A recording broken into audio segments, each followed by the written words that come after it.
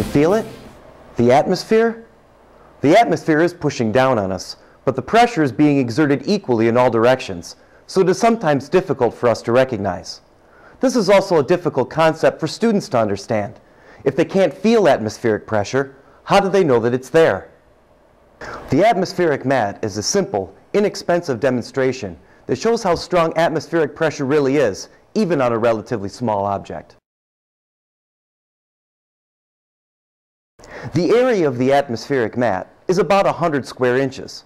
With 14.7 pounds per square inch of pressure being exerted by the atmosphere, this equates to nearly 1,500 pounds of force pushing down on the mat. Create a discrepant event. Place the mat on a smooth surface and ask for a student volunteer.